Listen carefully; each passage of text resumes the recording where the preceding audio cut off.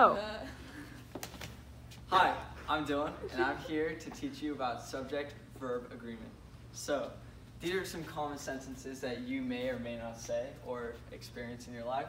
And our first one is, both of my friends was excited to see me. This may seem right at first, but you gotta look close. Right here, wrong. So this is supposed to be were, because it's subject-verb agreement, because this and this indicate that it is plural, but this is singular and this is plural, so this is the right one. So both of my friends were excited to see me. Okay, on to number two.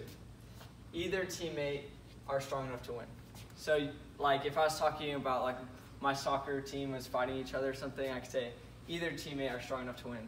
But that's in fact correct, because you're using either, and this is a plural thing. This indicates that this is a singular subject, but this is plural. So we need to change this to something that's singular, so degrees.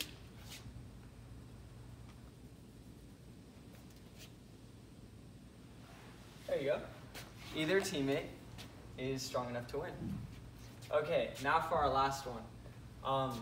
This is also about subject-verb agreement, as our entire thing's been.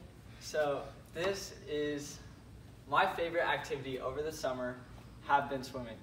So since this is singular and this is plural, we need to fix this to my favorite activity over the summer has.